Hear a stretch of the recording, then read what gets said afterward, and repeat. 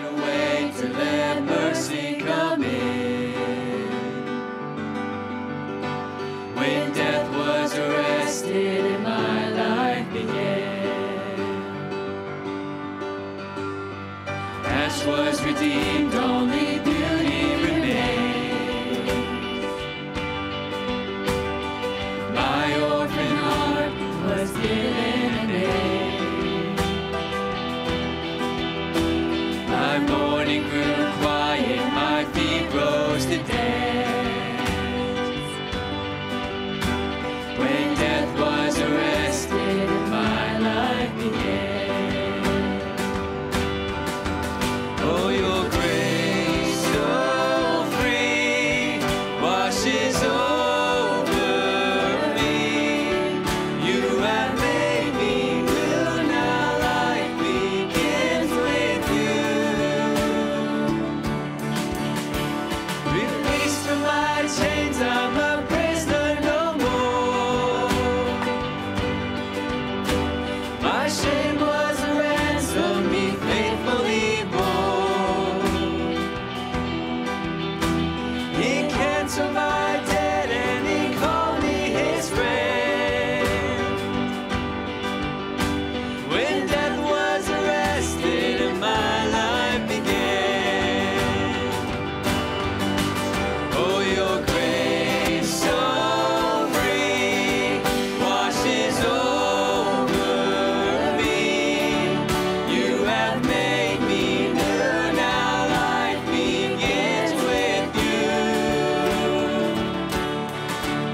It's your endless love pouring down on us. You have made us new, now life begins with you.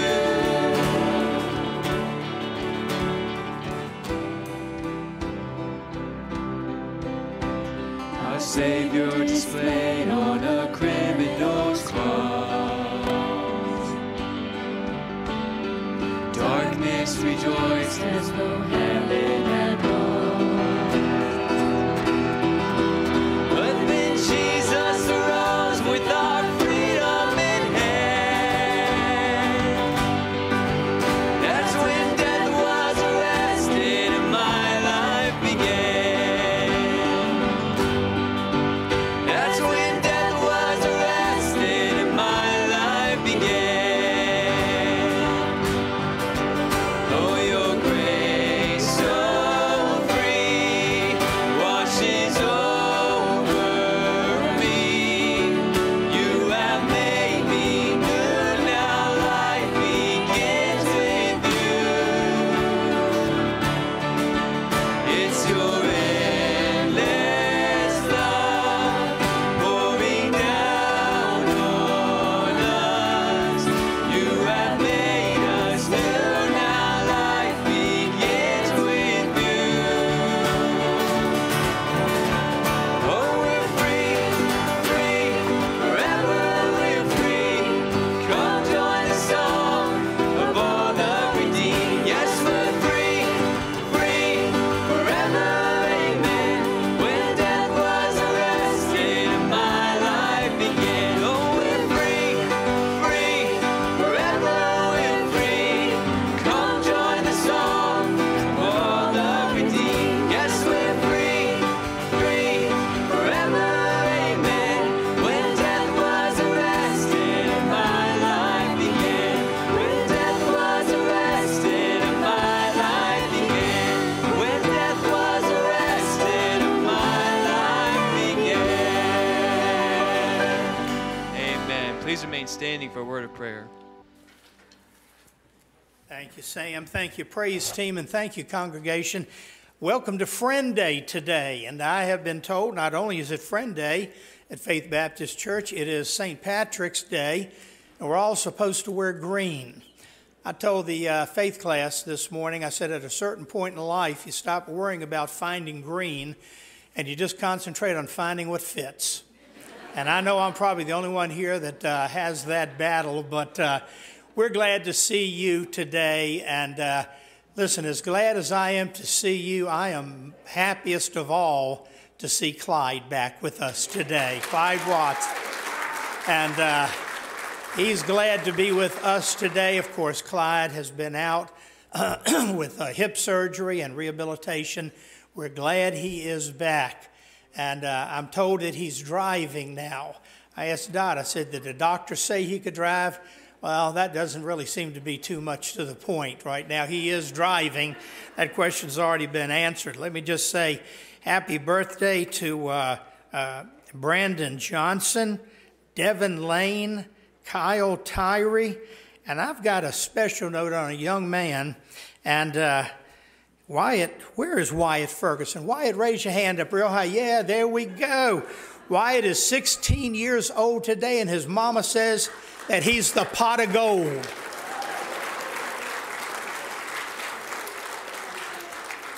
You know, when our kids are first born, we're proud to show them off, and then as they get older, we're proud to embarrass them.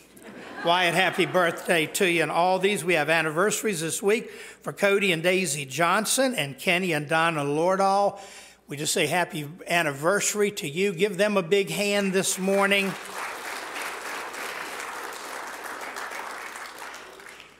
And I am so grateful for each of you who are, how many of you, we want to recognize our friends and who are here today. You've been invited. If you're not a member of Faith Baptist Church, just lift your hand so we can see who the friends are this week. Hold them up real high. Hold them up high enough and long enough. Faith family, give them a big hand. Thank them for being here. We are so glad to have you. And Faith family, if you brought a friend, someone who hasn't been here at least in a year, raise your hand if you brought a friend today. Raise your hand. I see lots and lots of hands. Let's give each other a big hand again. Thank the Lord for it.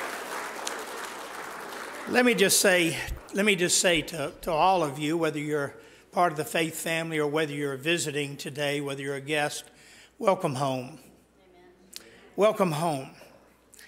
Maybe you've come with a heavy heart this morning and you need people to care. You're home. You're home. Maybe you're struggling with questions and disappointments in your life. You need people to share those burdens. You're home. You're home this morning. Maybe you've come with fears and uncertainties. There are those who will pray with you and stand with you and walk with you through those. You're home. Maybe you've come lost, unsure of where you'll spend eternity. Let me say to you, you're home this morning. Because we're going to share with you Jesus Christ and what was accomplished when sin was arrested through the work of Jesus Christ. Maybe you've come this morning with a deep loneliness. You're surrounded by people who care about you. And we say to you, welcome home. Welcome home on this Friend Day. Welcome home on this day we celebrate the resurrection of Jesus Christ, which is every Sunday of the year.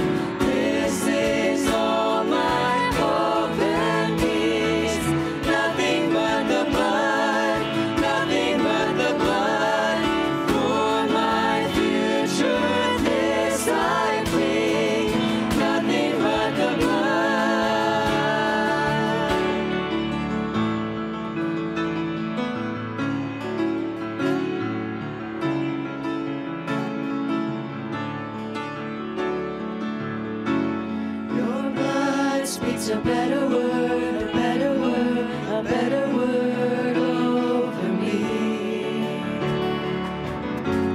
Your blood speaks a better word, a better word, a better word over me. Over my children, over my family, I plead the blood, I plead the blood over my future.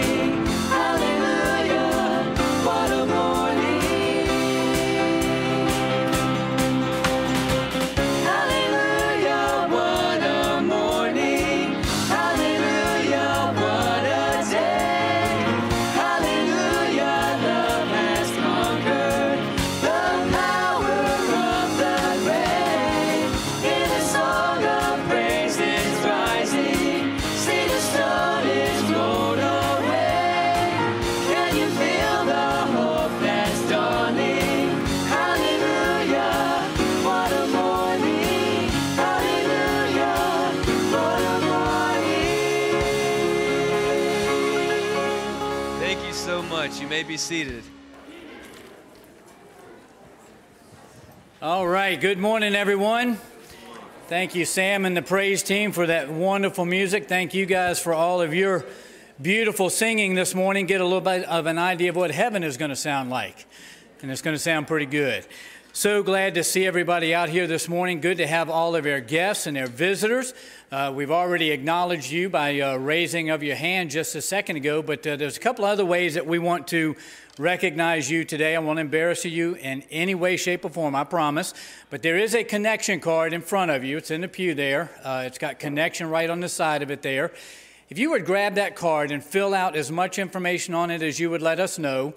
And then we have normally been dropping those in the boxes in the back, and that's what we normally say with those connection cards. But we have a new connection desk that is back in the back, and we would love for you to stop by there and drop that card off. And if you will do that, they have a car wash to the title car wash right down here in front of Walmart. They have a ticket to get in for a free car wash for your family. Okay, it's one per family. But if you return in that card, then they will give you a free card to that Tidal Wave car wash right down there. Again, we just love to get to know you a little bit better. Love to know that you are here with us.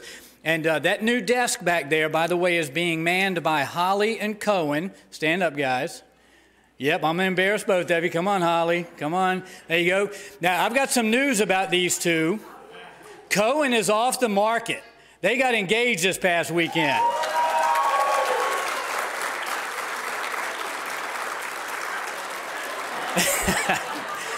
So when you guys stop by, thank you very much. So when you guys stop by there to give them that connection card, make sure you say hi to them. She'll be happy to show you the bling. All right, and say congratulations to them.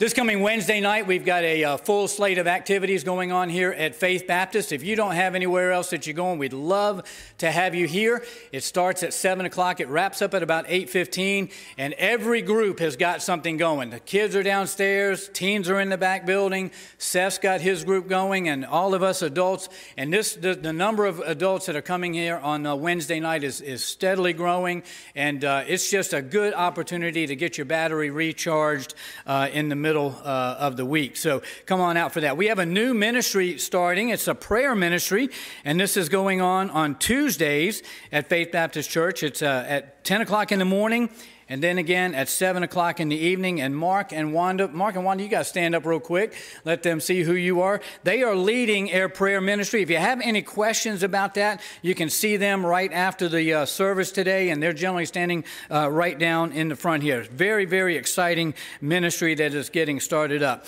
Choir, you've got one more rehearsal before the Easter activities go on. So next Saturday morning at 10 o'clock, that's the 23rd, the choir rehearsal will be going on. If you have any questions about that, you can see Monica or Jill, and they will be happy to fill you in on all of that.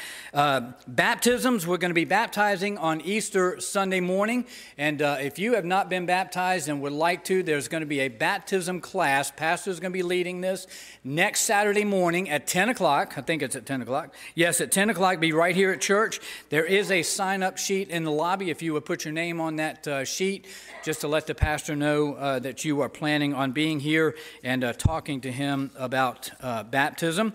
The week between Palm Sunday, so 2 weeks out, between Palm Sunday and Easter, we normally have a Wednesday evening service and a Wednesday get-together, but we are not going to have that Wednesday, not this coming Wednesday, so the following. We're not going to have that Wednesday, but we are going to have a Good Friday communion service. So that Friday, it'll be March the 29th at 7 o'clock here at church. We'll have a Good Friday service. It'll be in lieu of the evening. Nursery will be provided. So come on out and enjoy some fellowship. And we'll have a communion service on that day as well. And then that Sunday will be Easter. And we're going to have one service. It's going to start at 10:30 in the morning. We won't have Sunday school classes. We'll have everybody combined upstairs starting at 10:30. So no Sunday school classes. I thought I was done there, but I had a handful of people come up to me with a couple of other things, so let me just get through these real quick. The Miller Park Outreach Ministry that normally meets on the 23rd, next Saturday, they're not going to have that. They're going to postpone that to March the 30th, and you can see Jeff and Mary if you have any questions about that. We do have some new toddler and nursery policies that are in place, and for those of you who have children in that age group, thank you for working with us as we implement those new policies. I know it's been a little bit of a challenge getting those in place, but we appreciate you guys' patience as we work to get those implemented. There is a photo op out there in the lobby, so for those of you who want friends and want a recordation of that you really do have a friend, you can grab a picture with them before you leave the lobby today. And we have a great opportunity. Kroger has partnered with our youth group. And for the next several weeks, we didn't have a slide for this. Hopefully we can get one up next week. But we have an opportunity with Kroger that if you will go onto our website, there's a link that can take you to get registered with Kroger. And if you go to Kroger and you buy something,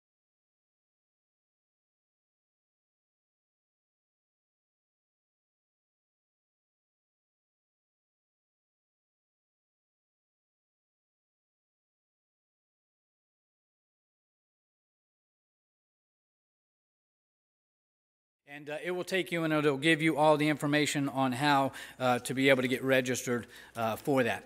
Again, all of you, we are so glad that you are here. Friends, guests, we are so glad that you are here with us, and we pray that the Lord will bless you in a great way. Sam? Thank you, Biff.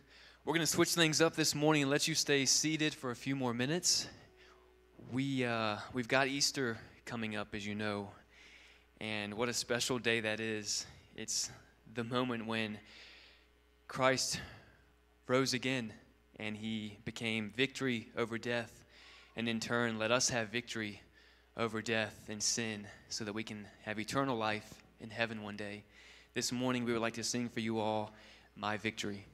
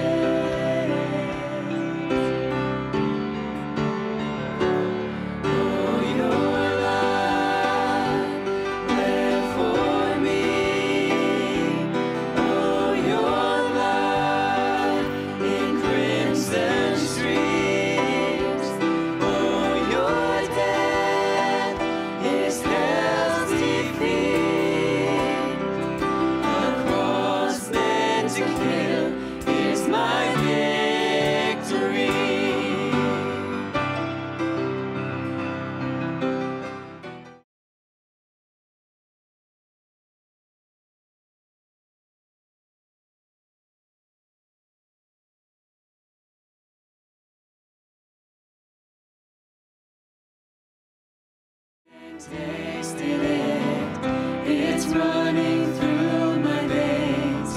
I can't escape its grip. In you my soul is safe. You cover everything. Oh, your love bled for me. Oh, your love in crimson streams. Oh, your death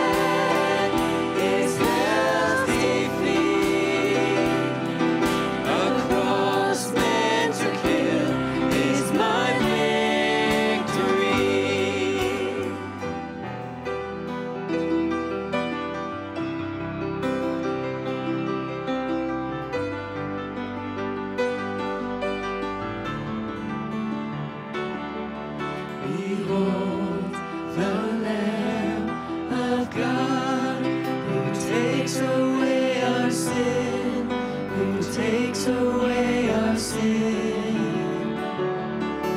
The Holy Lamb of God makes us alive again, makes us alive again. Behold the Lamb of God who takes away our sin, who takes away our sin. The Holy Lamb of God makes us alive again, makes us alive again. Oh, your love bled for me. Oh, your blood in crimson streams. Oh, your death is hell's defeat. The cross meant to kill is my victory. The cross meant to kill is my victory.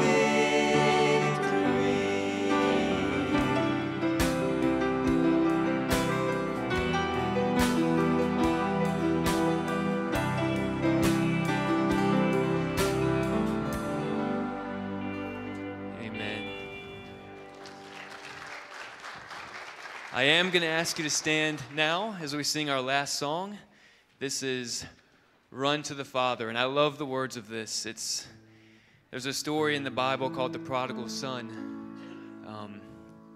but it's so applicable to what we see today. No matter where you've been, no matter what you've done, no matter what mistakes you've made, the thing about Jesus, the thing about God is that He's always waiting for you with open arms. I've made mistakes in my life. We all have. We've all sinned. But the beautiful thing about serving God is that He still loves us. He knows we're human, and He's ready to forgive us and to wrap His arms around us if you just come to Him. This is Run to the Father.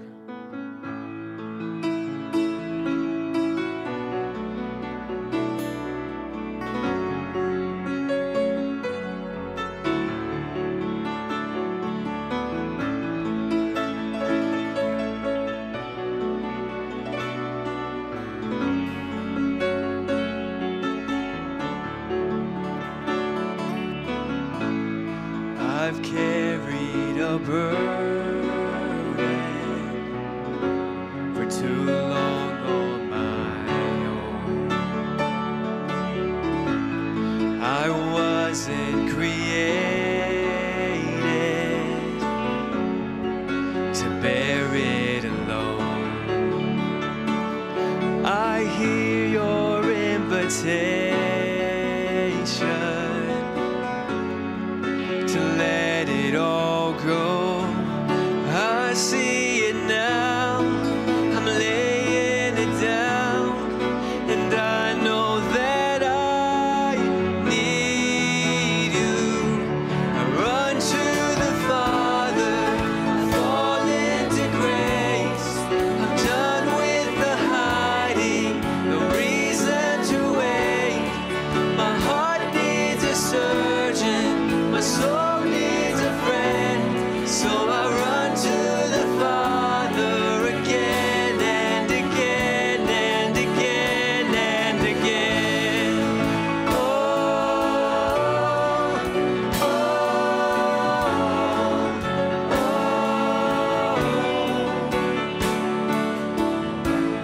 oh. You saw my condition, had a plan from the start.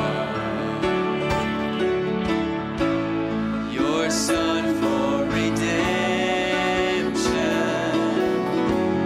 the price for my heart. And I don't have a context for that kind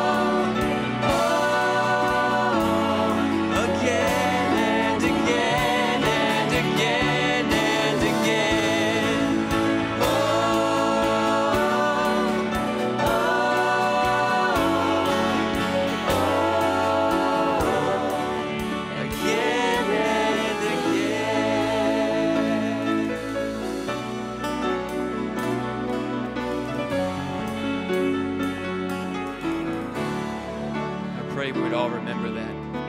You may be seated.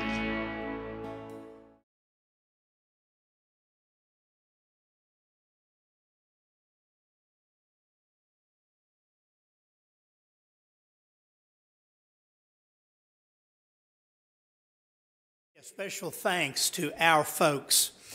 Some of you are sitting in different places because guests sat in your normal place. Some of you are parking in different places, and because we have made some changes to allow for the handicap parking and for our guests. Our guests really are our honored guests, and we're glad for the patience that you've shown. Kay Jones, of course, was she had to park down at the bottom of the hill, and she came up a huffing and a puffing this morning, and but she's glad to do it. We'll have to get a shuttle service just for Kay and make her comfortable.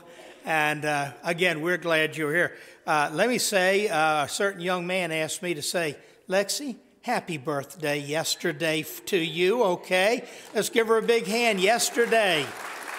And Asmil Jr. asked me to make sure that we had a shout out to her on that. Well, let me find the remote. Let's fight with our technology again this morning. Here we go. Just on Friend Day, we want to say to all of you, welcome home. We do not say it as a matter of bragging. We say this as a matter of reality, that maybe you're here and you've given up on church. Maybe you've been hurt deeply by Christians. You know, Christians can be some of the meanest people in the entire world when we're out of fellowship with God. And we are living in our hypocrisies, even as our praise team sang about. But you're here today, and we're glad that you're here. I'm going to invite you to turn in your Bibles to Luke chapter 15, verses 11 through 24. And the beautiful song that the praise team, well, all of them were beautiful, but the team they did last, the song they did last about running to the Father, that's what we're speaking about this morning. And by the way, let me just say one other thing. Thank you to many, many, many that were out here even before 9 o'clock this morning, getting things ready, working behind the scenes to ensure safety and comfort of those who are here this morning. We're grateful for all of you that have worked, have done extra duty today, and will continue for the next 3 weeks as we anticipate larger than normal crowds on these days. Thank all of you for that. I'm just going to read the scriptures, and I'll stop a couple places just to.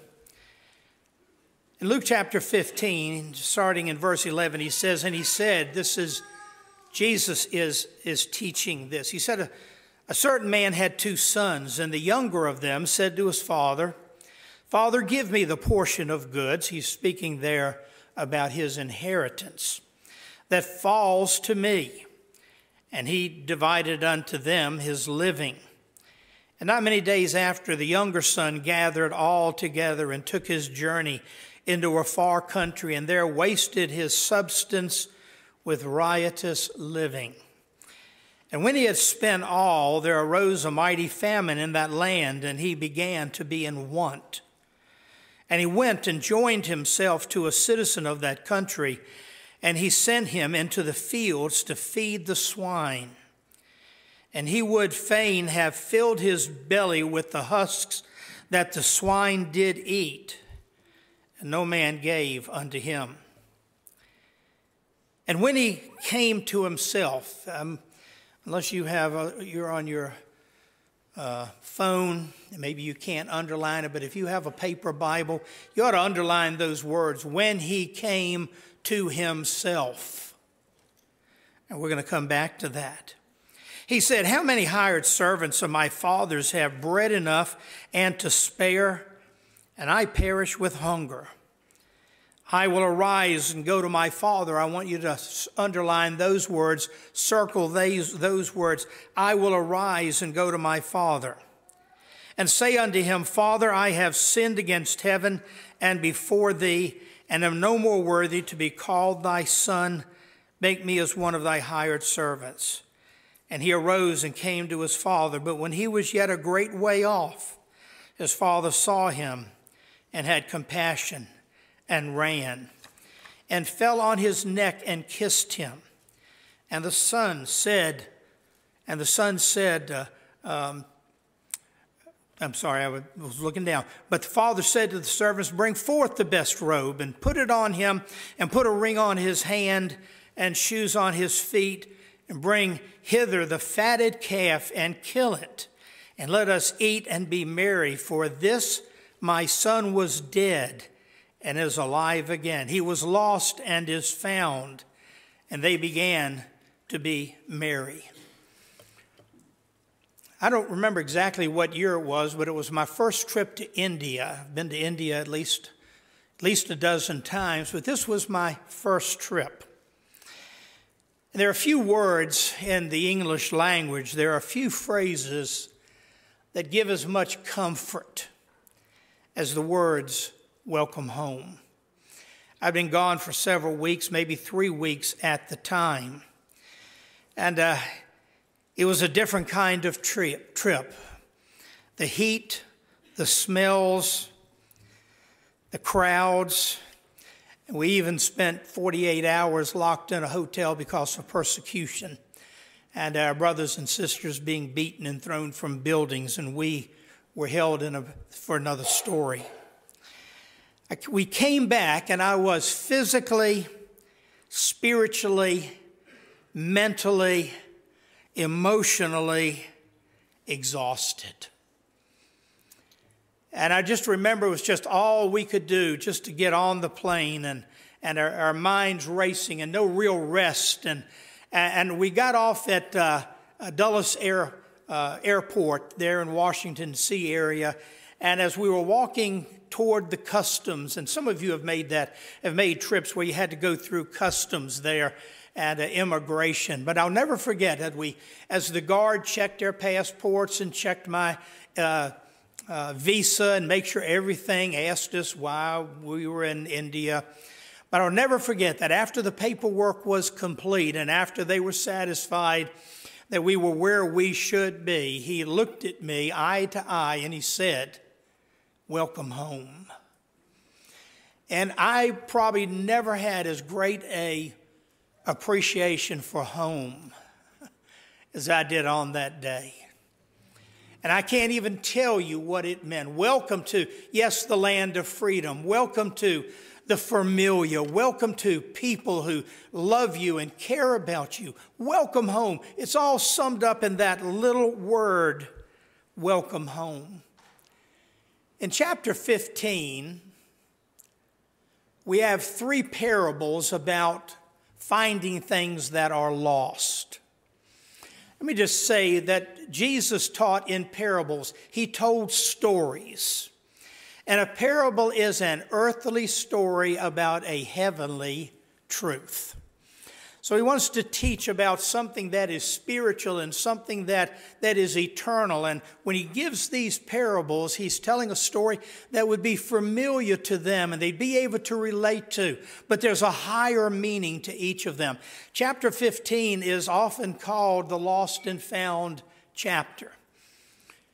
The first parable is found in verses 1 through 7. It's the lost sheep. You remember the story. The shepherd has 99 sheep and one is lost. So he goes out into the storm. He goes out to rescue the one sheep. And the Bible ends, or that parable ends, with this phrase, and they rejoiced when they found the one that was lost. In fact, it even says that there's more joy in heaven over one who is found than the 99 who didn't need to be found. The second parable is the parable of the lost coin. Someone lost a coin that was worth a great deal of money and they couldn't find it. And I can only imagine the fear that they had, the bills that were due, the obligations that they had made. But they looked and looked and looked, and they finally found the lost coin. And the Bible says that they rejoiced when they found the lost coin. And then the third is the portion of Scripture that we're looking at. The lost son is found. Many of us, probably most of us, we understand what this parable is all about. There's so many different ways we could go. There are so many ways we could focus on. There are so many things that we would want to know about, questions that we had perhaps. And this morning I've had to really struggle this week to just narrow it down to a couple thoughts. A couple thoughts, first of all, about the parable of the son who was lost, the prodigal, the one who had left. And then also the father. One of the things about the parables is every parable asks a question, who is the father? Who is the main character? And God is always going to be the main character. The son is not. There's a place, and there's certainly a lot we can learn from the son. The older son, the one who does not rejoice at all in what has happened. He is certainly not the focus of it all. But just to set the stage, if we would, this morning, let me give you three things about the prodigal son. Number one is this. He never intended to end up the way he did. He's raised in seems to be a good family. He's had some training. He knows that sin not only sins against his father and his family and others, but sin violates God's law. And when he does repent, he's going to acknowledge that he sinned against God. So he's had some training, and yet, like many young people, he wants to go off on his own. He wants to make his fortune. He never intended to end up where he did. But yet, because of bad decisions, bad company, bad investments, he ended up just as low as a man could end up. This young man who was raised in a lap of luxury now finds himself in a pig pen. Now, symbolically, some of us here can say, I can relate to that. Some of us here can say, I've made bad decisions in my life, and I've been in the proverbial pig pen. Maybe not literally, but we've made bad decisions. We've caused great shame upon our family. We've caused shame upon ourselves. And maybe some have come this morning, and in your heart, you've been prodigal. And you say to yourself, I can relate to him. I never intended to go this far. I never intended to stay this long. I never intended to pay this much. That's what sin does in our life. I believe he thought he'd go and make good investments and become independent and go back and show his father what a great success he had made. But sin doesn't work that way. We sin, and we go into sin thinking we're the master of sin, and we control our destiny. But it's not long before we realize that sin has taken charge. We become a slave to that sin in our life. But this man, if you'd have said to the young man, how did you get here? He'd have said, I never intended for it to end up this way. And then number two, he finally came to his senses, and he got up and got out. Now, this is really, really important, and I want you to see this. There in verse 17, I want you to see, it says, and when he came to himself, oh my goodness, that's why I asked you to circle that. When he came to himself, he said, how many servants of my father's have bread enough to spare, and I'm sitting here starving to death. I'm eating the husks that even the pigs wouldn't eat. I'm trying to find something there to eat, some sort of nourishment in my life. And the Bible says he came to himself. Some versions of the Bible says when he came to his senses. You see, if you're here this morning and you've been saved, it's because there was a time in your life where you came to your senses. You looked at your life.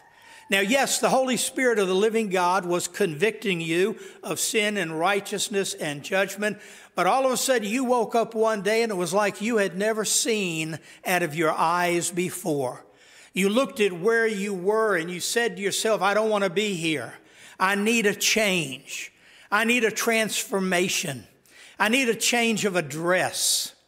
And the Bible tells us that he says to himself, he came to himself and he declares, I'm going to get up and I'm going to go to where my Father is. Now that's important. You see, you can sit there this morning being a prodigal in your heart. You may be wearing a $500 dress. You may be wearing a $1,000 Italian suit. But in your heart, you could be the prodigal. In your heart, you could be away from God. Maybe you're a Christian, but you're backslidden. Maybe you're lost, and you know in your heart that you're not in a right relationship with God. And you're sitting there this morning, and you're going to walk out of here, and you're going to say, well, that was a good sermon. You're going to shake my hand and say, thank you, Pastor. And, we'll see you next week or whatever it is. But I want you to understand that there is no transformation by simply hearing a good sermon. There is no transformation. There's no change of life by simply nodding in agreement. This young man could have thought and spent until he died of old age, sitting in a pig pen. I really ought to do something different. But the Bible says that he said, I will arise and go. I will arise. I'm going to get up and I'm going to go. I'm going to step out. I'm going to put one foot in front of the other. And my life is going to be different. I'm not going to do this anymore. In just a few minutes, some of us are going to have an opportunity to hear the Spirit of God speak to us. And you need to know that just sitting there and listening and in agreement, the music is beautiful. The atmosphere is filled with friendly people. The sermon is what we expected perhaps. And you're going to walk out of here and nothing's going to be different. But if you will this morning make that decision, I'm going to get up. I'm going to step out by faith, and I'm going to trust God that God has something better for me. God will do it. Then he admitted his sin was against God and others. He says in verse 18, he says, I have sinned against heaven, and before you I am no more worthy to be called thy son. That's humility. It's repentance. It says, I have sinned. I've not only sinned against my wife or sinned against my husband or sinned against my children or sinned against the church or sinned against whatever it is, but I've sinned against God, and all sin ultimately is against God. And he said, I've sinned against God. How many sins does it take to be lost? How many sins does it take? Sometimes people will say, well, we want to share Christ. We want to say, the Bible says we're all sinners. And somebody says, well, I'm not really a sinner. And then we often use that very familiar illustration. Well, let me ask you this. Have you ever had an immoral thought? Well, yeah, I've had an immoral thought. What Jesus says, that's adultery. So what does that make you? I guess it makes me an adulterer. Have you ever told a lie, even what we call a little white lie? Well, sure, everybody's told a little white lie. What does that make you? I guess it makes me a liar. Have you ever stole a little something? Maybe just a crayon. Maybe you stole just a pencil. Maybe you stole something else. What does that make you? Well, it makes me a thief. So when I asked you if you were a sinner, you said no. But the reality is that you're an adulterer, you're a liar, and you're a thief, according to the Word of God. And we're going to, okay, when you put it that way, because it is against God first and foremost. The Bible says all of us have come short of the glory of God. There is none righteous, no, not one. But now let me just share with you three things about the Father. And this is what you need to know. Because we're talking about the character of the Father. And I realize that when we're in a crowd this big and there are so many guests here, we all come with preconceived ideas of what God is like. Some of you have come from a situation in which your view of God is that he's a mean and that he's a bully and he's just waiting to squash you and send you into hell for all of eternity. Maybe some of us were raised that way, or maybe some of us were raised in a church that preached that. But I want you to know that the nature of the Father, as revealed in Luke chapter 15, is that number one, the Father never stopped waiting. The Father never stopped looking. The Father never gave up. Verse 20, he arose and went to his Father, but he was a great way off. The Father saw him. Well, how did the Father see him? The Father saw him because he had been waiting. He'd been waiting for his Son. Some of us, maybe as parents who have prodigal children, We know what it is. Someone told me one time, he said, we always leave the light on in his room.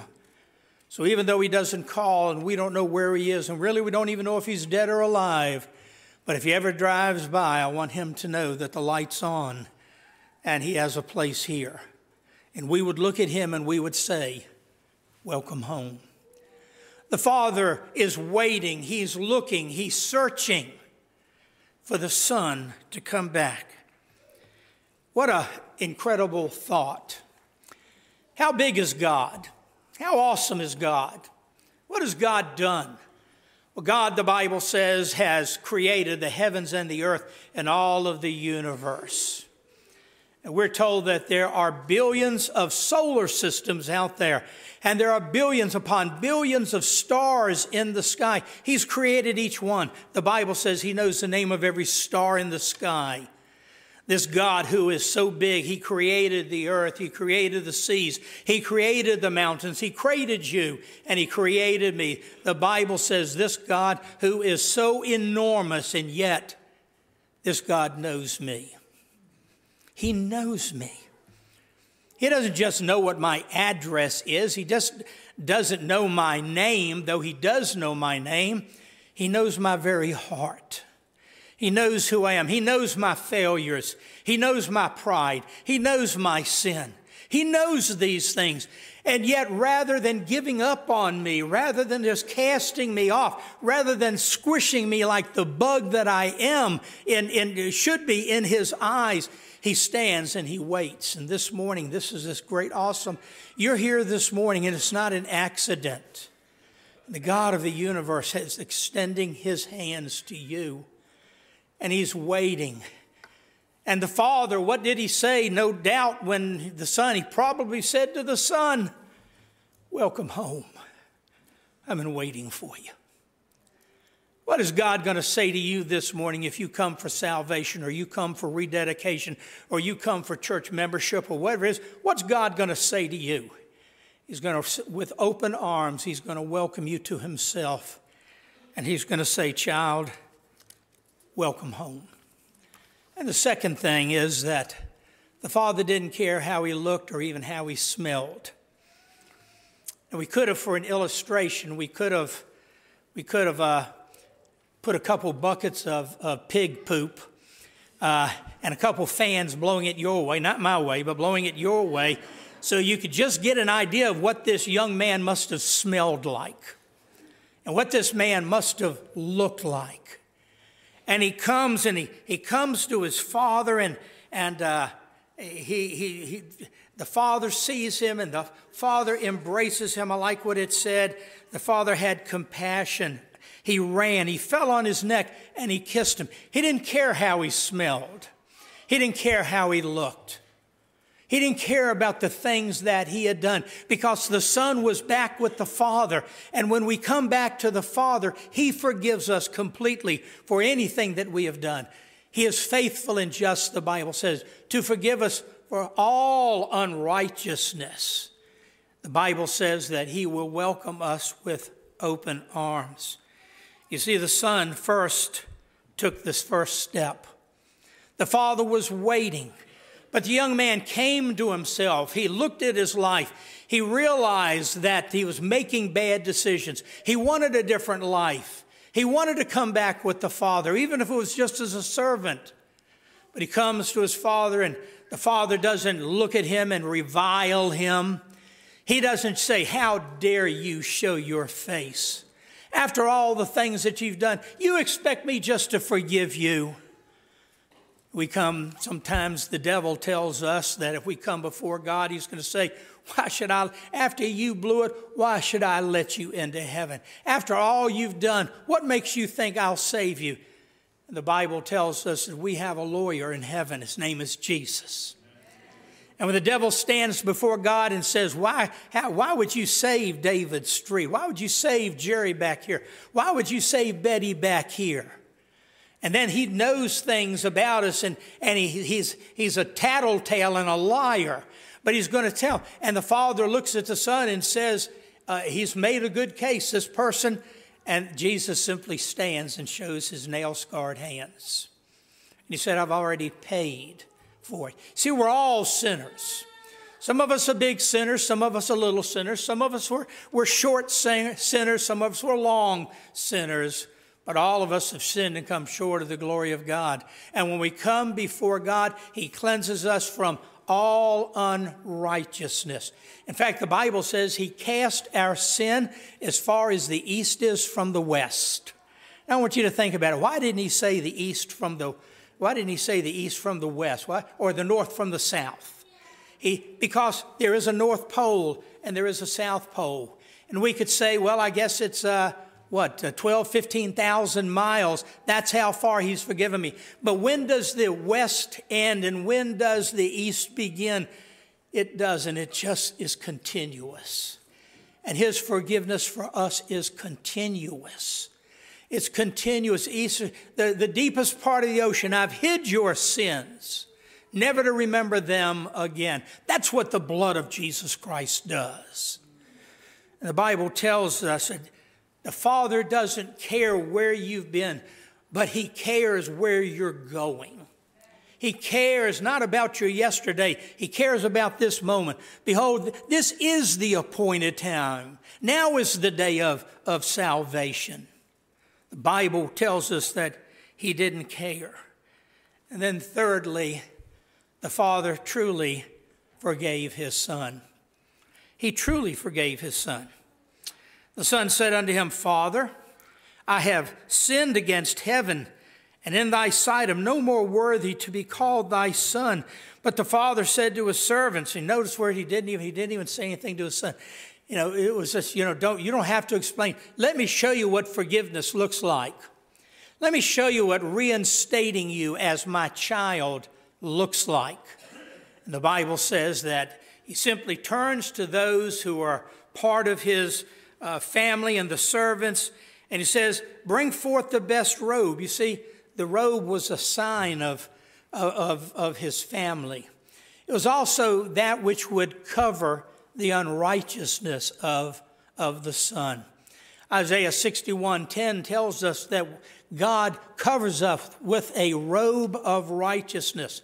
And this Son, all of the dirt, all of the filth is covered by a very expensive and a very nice robe that says you're not the person that you used to be. Now you're wearing the robe. He put a ring on his finger. That's the ring of sonship. It says you identify with your family now. He put shoes on his feet, indicating that there was going to be a new walk in his life.